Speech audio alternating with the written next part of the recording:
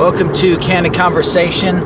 This is the 16th message on beginning Christian. And the last couple of messages, 2 times ago, talked about that the moment you recognize your sin and trust in Jesus' death, burial, and resurrection as atonement for your sin, you receive the gift of eternal life. And God takes you out of Adam, He places you into Christ. So you were dead in your trespasses and sins, now you are alive in Christ. In John 10:10, Jesus says, I have come that they might have life and that they might have it more abundantly. The moment you believe the gospel, you are given your eternal life. You already can live it out. You've given the abundant life of God. And what that means is that now you have the capacity to live by God's Spirit and by God's Word, because God is a Spirit. His Word is spiritual. John 6:63, Jesus said, the words that I speak unto you, they are spirit and they are life. So the way you live your eternal life isn't by going and helping out at a homeless shelter or feeding at the poor at a soup kitchen. Although that, it can include that. It's living by the Word of God. Jesus says, man doth not live by bread alone, but by every word that proceedeth out of the mouth of God doth he live. And so we are to live by the very words on the pages of God's Word. And Jesus said, the words that I speak unto you, they are spirit and they are life. And the words that Jesus has spoken unto us today are found in Paul's epistles. They're not the red letters. Jesus spoke the red letters, but he spoke the whole word of the Bible, because John 1:1 says that he is the Word. And in Romans 16:25, Paul says that he is giving the preaching of Jesus Christ according to the revelation of the mystery. 1 Corinthians 14:37, Paul says that the words I speak unto you are the commandments of the Lord. We need to understand that we are to live by the words that Jesus speaks unto us. They're the ones that are spirit. They're the ones that are life. So to live out your abundant eternal life now, you have to live by the words that Jesus Christ has spoken unto you. And today, since we live in the mystery dispensation, then we live by the words that Jesus has spoken through the Apostle Paul. Because Paul has given the revelation of the mystery, the preaching of Jesus Christ according to the revelation of the mystery. The red letters is the preaching of Jesus Christ. The 10 Commandments is the preaching of Jesus Christ. The Old Testament is the preaching of Jesus Christ. All of God's Word is the preaching of Jesus Christ. But the words in Paul's epistles are according to the revelation of the mystery. And that's the time we live in now. It's like when the moment that we recognize that we're sinners, we don't all go out and build an ark like Noah did. That was the Word of God. It was spirit and it was life, but it was spirit and life to Noah, not to us. If I build an ark, there's people in that Creation Museum up in Kentucky. They built an ark, but they didn't get salvation by that. They didn't get eternal life. Noah did, but they didn't, because the words of building an ark were the words of spirit and they were life to Noah, to nobody else. When Jesus spoke in the red letters, those are the words of spirit and life to Israel. Jesus said, I am not sent but unto the lost sheep of the house of Israel. Matthew 15:24. So Jesus spoke the Word. He is the Word. He is the Bible. And the Bible is true. And all the Bible is the Word of Jesus. Now, I understand that some of it, like Job, for example, he's got his 3 friends there. And Job, his 3 friends give man's philosophies. And Job is giving religion at times. Not at first, but toward the end he does. That doesn't mean we are to follow what his 3 friends and what Job says. It's not to say those are the very words of Jesus that he gave to the 3 friends and to Job. But they are the words of Jesus recorded for you to understand God and His Word and how he operates in his character, and specifically for Israel to understand what will happen in the tribulation period. And you could apply today to look at it and say, well, just because things are going bad for me doesn't mean that I've got some secret sin that I need to confess. Look at Job. Job says, the Lord giveth and the Lord taketh away. Blessed be the name of the Lord. And then God says there that in saying that, he did not sin. That was correct. I thought of that verse when my wife went on to be with the Lord. The Lord giveth, the Lord taketh away. Blessed be the name of the Lord. We trust in the Lord regardless of what happens. But the book of Job was not written to me. It was there and it encouraged me during that tough time. But it's not the word of Jesus Christ to me today. Satan, he talks to Eve in Genesis 3. He talks at other times in the Bible. He possesses Judas Iscariot, and Judas betrays Jesus with a kiss, thanks to Satan being within him. I'm sure Satan had a lot of influence on Jesus being crucified too. 1 Corinthians 2 said the princes of this world had the Lord crucified. So Satan and his forces were a part of that. But just because his words in the Bible doesn't mean that Jesus actually, those are the very words of Jesus. They're the very words, all of God's word. He is the word. And so all of God's word is the words of Jesus. But they may be recording, Jesus may be recording someone else's words to show you life, or to show you what sin is, or what temptations are, or what wrong thinking is, as in the case of Job's 3 friends. So when you're reading God's word, it's important to understand that if it's not quoting somebody else, if it's just, and a lot of times that's what it does, is it just gives you the word. Prophecy will say, thus saith the Lord. Or it could just be like in the book of John. John's writing and he's recording the very words of Jesus. And then like in John 2, Jesus says, destroy this temple and I will raise it up in 3 days. That's the words of Jesus. Now the next verse, John explains it by saying when he said that, he was speaking of the temple of his body. So if you got a red letter edition and you're reading John chapter 2, you'll see that destroy this temple and I'll raise it up in 3 days. That is in red because Jesus spoke those words. Then the next verse where it says he was speaking of the temple of his body, that's in black because Jesus did not physically speak that. And John is the one who wrote it down. But we know from Peter that all 1 Peter 1, 20 and 21, I think it is, that all scripture, that prophecy came not by men, but holy men of God spake as they were moved by the Holy Ghost. So whenever you've got, like in John 2 there, and John does this several times, he'll add comments. Those are not his own comments, because John spoke. It's John's word. I mean, John is the one who wrote it down, so he spoke it.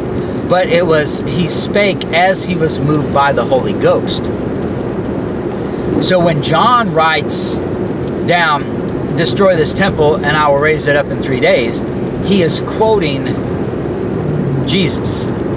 And then when he says in the next verse that he was referring to the temple of his body, you could say he's quoting the Holy Ghost. The Holy Ghost had John write those down, and John actually said those things. But the word, since it's when an author of the Bible wrote something down and they weren't directly quoting somebody, then that is the Holy Ghost speaking. And it's also them speaking. Holy men of God spake as they were moved by the Holy Ghost. That's why you'll have in Matthew through Acts, you'll see where it will quote, and it'll say, David said, Jesus said, well, David said, the Lord said unto my Lord, sit thou at my right hand and until I make thy foes thy footstool. He says David said it. But then in another part, you'll have where it'll say, well, the Holy Ghost said this. Or you get a verse that'll say, well, Isaiah saith. And then you get another part where it says the Holy Ghost saith this. So when you're reading your Bible and it is written by man, but men, holy men of God, spake as they were moved by the Holy Ghost. So when you've got God's word, it is synonymous. When a man is writing that down, it's synonymous with the Holy Ghost speaking. It's God's words himself speaking there. And it's called the Holy Ghost because the Godhead, the way the Godhead works, and maybe I should do a separate video on this, but the Godhead is just like you in that you've got a you're a three-part being, spirit, soul, and body. Well, that's how the Godhead is as well. It's spirit, that's the Holy Spirit or the Holy Ghost. It's soul, that's God the Father. And it's body, which is God the Son, the fullness of the Godhead bodily. So God the Father is the one who comes up with the Word of God. Jesus Christ, since he is the fullness of the Godhead bodily, then you see Jesus Christ as the Word. So he is the Word. He's the fullness of the Word in written form. Just like he's the fullness of the Godhead bodily, he's the body of it. So when it comes to God also, he is the Word. The Word is synonymous with God. It's the same level. I mean, John 1:1 says, in the beginning was the Word, and the Word was with God, and the Word was God. The Word of God is the same as God himself. Because God the Father is the one who came up with the Word. Proverbs 8 tells us that. He comes up with the Word. Jesus Christ is the Word. Remember, he's the fullness of the Godhead bodily. So when you got the Word of God on the pages of your Bible, that is Jesus right there, Jesus Christ. And then when the Holy Ghost is the one who teaches you God's Word, that's spirit or breath. And that's why Jesus says in John 6:63, the words that I speak unto you, they are spirit and they are life. So the words are breath, the breath of God basically. It's the Spirit of God or the Holy Ghost who teaches you the Word.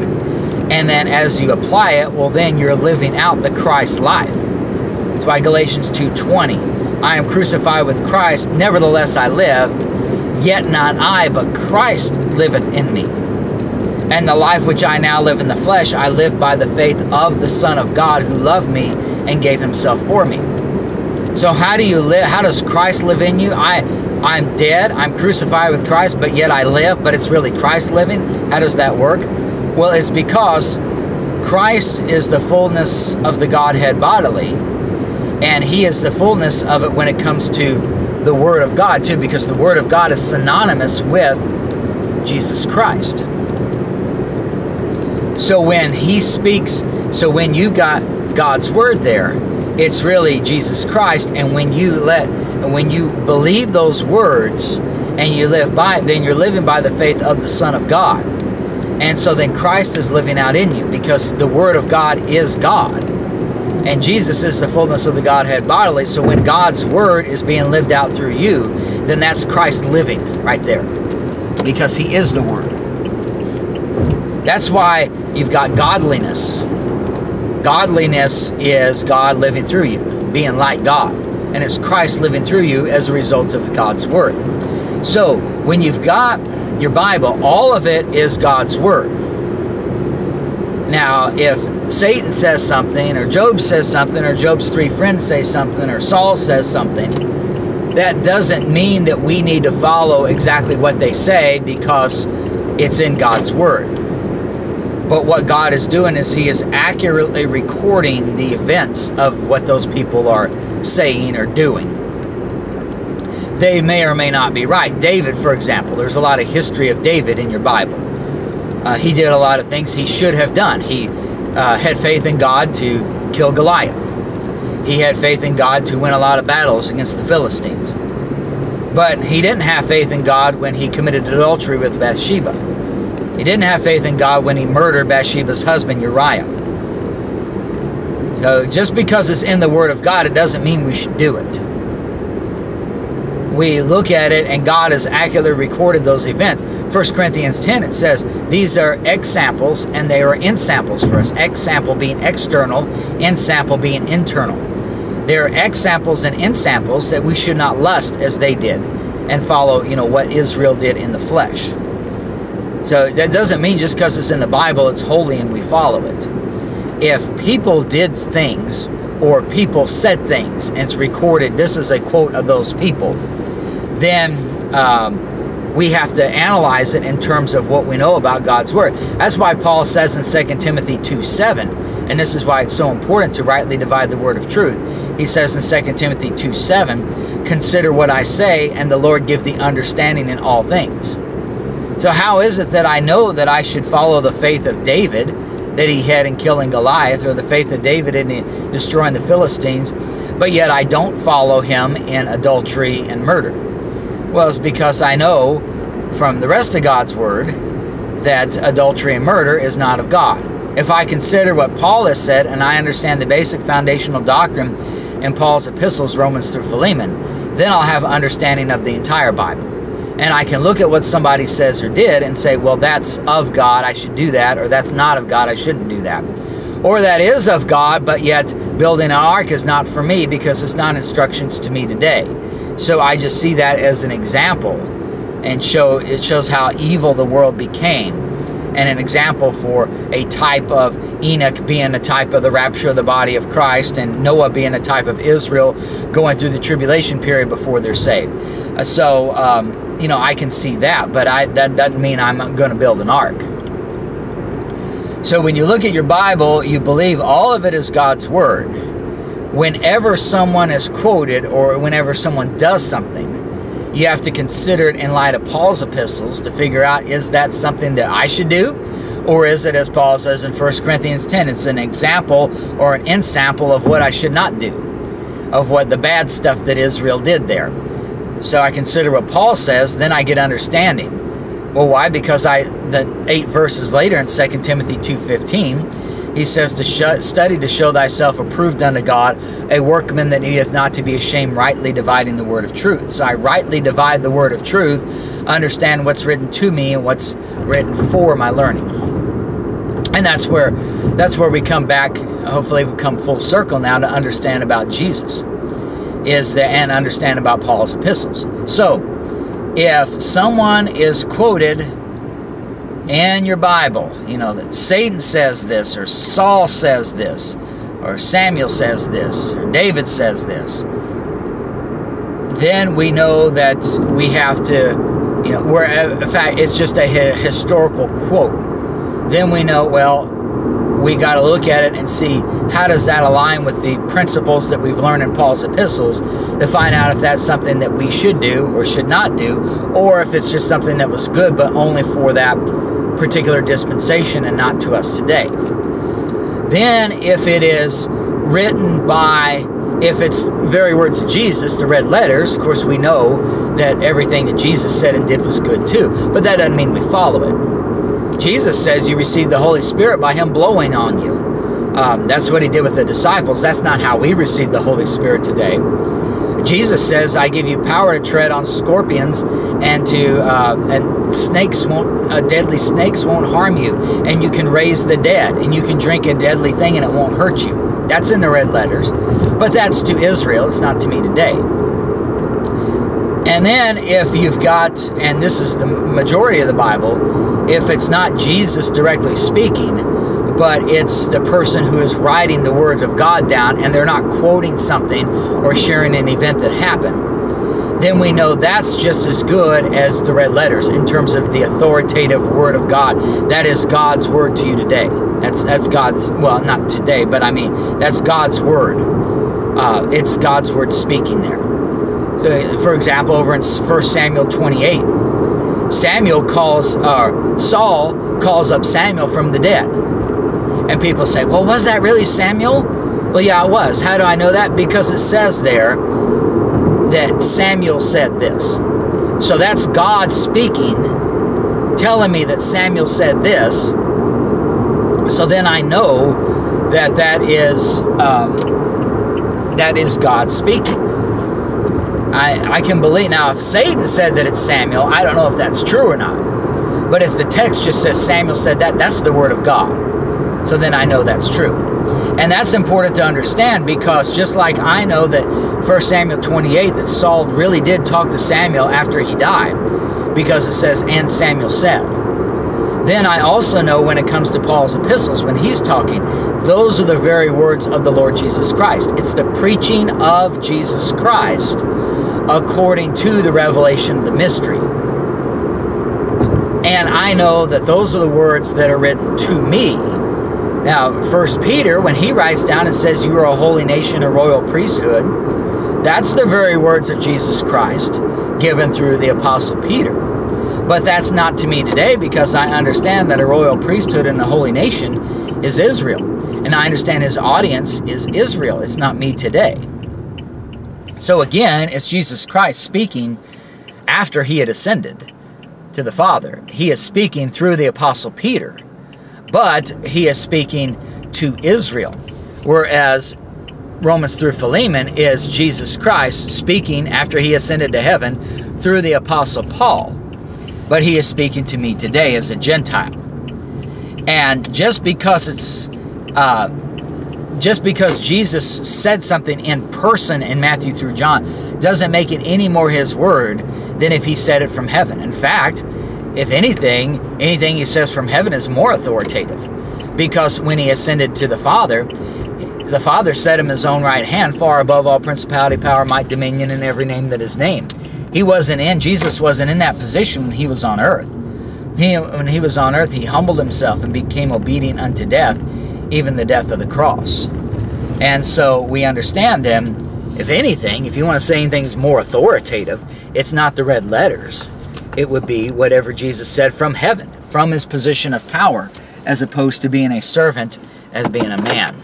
So, believe all of God's word is true, all of it is spirit, all of it is life, and follow the words that Jesus gives to us today in the revelation of the mystery found in Romans through Philemon. It's not any less authoritative than the red letters. In fact, if anything, it's more authoritative. Of course, it's all really equal because it's all Jesus' words. But as far as what we are to follow, we follow Romans through Philemon, because that is the only part that is the preaching of Jesus Christ according to the revelation of the mystery, and we are part of that mystery dispensation today. That's why we elevate that above the rest of the Bible, because it's written to us today. And it's not any more authoritative, it's just to us today, so then we need to follow that. Just like I don't build an ark today, I also don't cast out devils and tread upon scorpions and raise the dead. That was Jesus' words to Israel, not to me today. So I follow Jesus' words to me today found in Paul's epistles, Romans through Philemon, rather than following Jesus' words in the red letters, which is to the lost sheep of the house of Israel. Thanks for watching.